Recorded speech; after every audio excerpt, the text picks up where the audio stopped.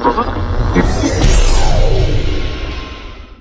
Telstra Hobart Chargers are really thrilled to announce today that we have signed Craig Moller, a starting five all-star from the Seabull last year, and obviously a rising superstar in the NBL at the moment, playing for Melbourne United. Together with Mathang Muo, I reckon they were the two best players in the whole of the Seabull last year, and we are thrilled that Craig Moller, who we know has had multiple offers from across Australia and indeed New Zealand, offers that were probably financially better for him than ours, has decided to come to Hobart. I think that's a great vote of confidence when the guy who's probably the best player in the Seabull last year and starting to be one of the greats of the NBL wants to come to Hobart because of the program we're running here. Is a great, I guess, boost of confidence for the whole club, and will be, together with Trey Nichols, who we've already announced as an import, put together one of the most exciting men's programs we've seen in years in Hobart. How much extra cash did you have to find to lure him down? Well, look, actually, you know, we don't get into the numbers in terms of individual players and so on, but what I do know for a fact is that Craig Moller could have named his price with a number of clubs around the place, but he's chosen to come to us, and I think that's a great vote of confidence in not only the program that we're running, but in our 2018 prospects to win a national championship.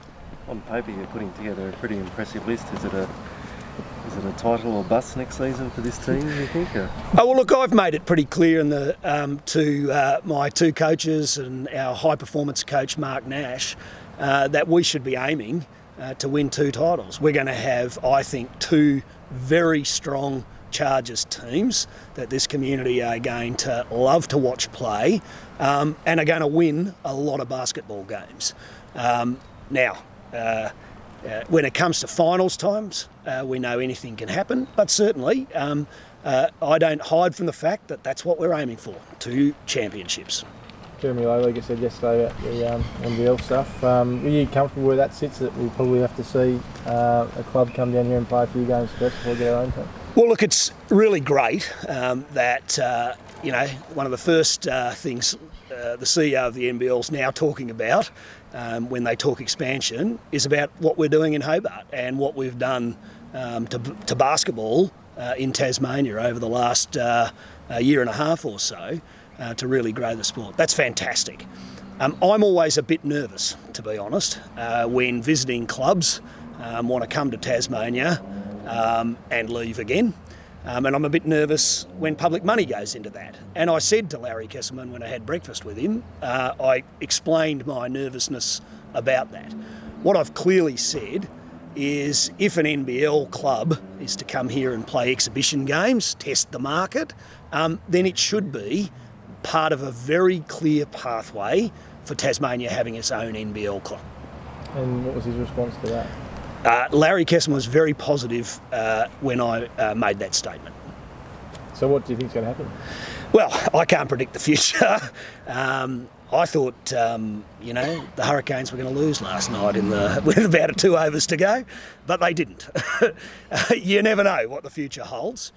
What I know is we are 1 year into a 3-year plan to be NBL ready. We're well ahead of our goals when it comes to that, and putting 2 great sides on the floor for the 2018 season will be another fantastic step in that direction. Is the most likely outcome Melbourne United playing a game here in the 2018? Look, you'd have to talk to governments and oppositions about those sorts of things, because there's an election coming up, and no doubt governments and oppositions will be wanting to win votes. Any update on stadiums from the... Well, again, you'd have to talk to governments and oppositions about those things. What I'm confident is that the basketball community in Tasmania, both the Chargers, the other 2 Seabull clubs and Basketball Tasmania, have put our best foot forward explaining to both government and the opposition what basketball needs to grow.